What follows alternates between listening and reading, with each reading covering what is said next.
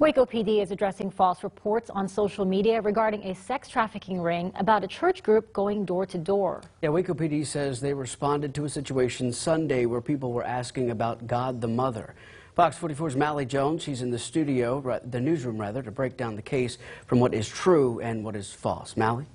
Adam, Waco police investigated these allegations and found no connection to sex trafficking. In fact, a detective for sex trafficking tells me that less than 1% of sex trafficking happens by abduction. Also, he says that this is simply just sensationalism.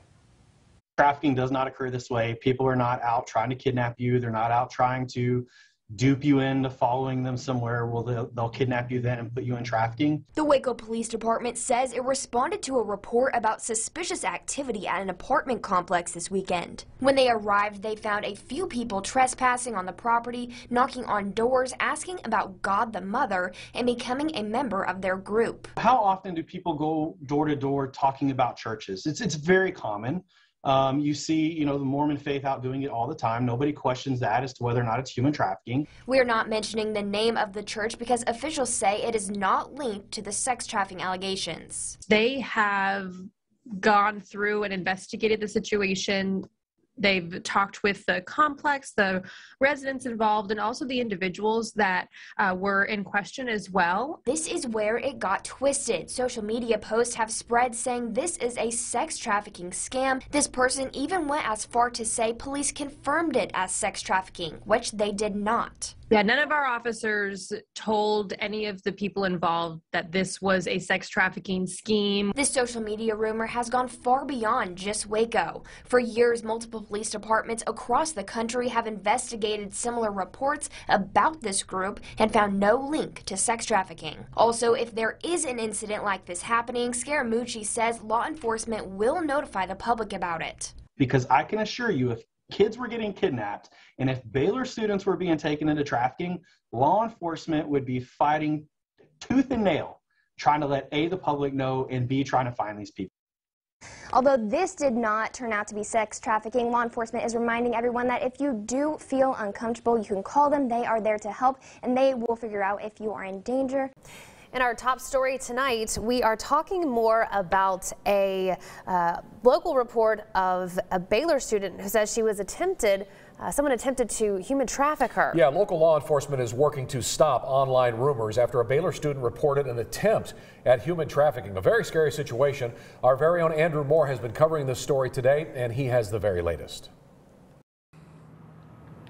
Yes, police say a student was approached by members of God the Mother Church on Sunday. She was suspicious, closed the door to her complex, and then reported the incident. Police say that this is not a human trafficking incident, but it's also not the first time that this church has been reported before. McLennan County Detective Joseph Scaramucci told us today God the Mother Church has been tied to claims of human trafficking as far back as 2018, but they always turned out to be false. There are posts online as well as many stories debunking these rumors. God the Mother Church seems to teach a female image of God and was started in Korea. Scaramucci says there was nothing wrong with making the report, but the rumors have already gotten out of control.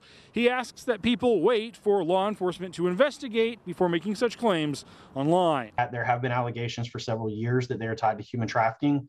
There has been absolutely zero indication that they've been tied to human trafficking, and anything that they're doing is completely inconsistent with what we know trafficking to be. Scaramucci said traffickers normally target their victims online first and generally do not operate by going door to door. Still, officials say there's nothing wrong with being suspicious, and they hope this won't deter people from reporting other things they see as suspicious in the future. Scaramucci said he was not able to find any local God the Mother Church in the area to contact, and we were not able to find one as well. At Baylor, Andrew Moore, 6 News.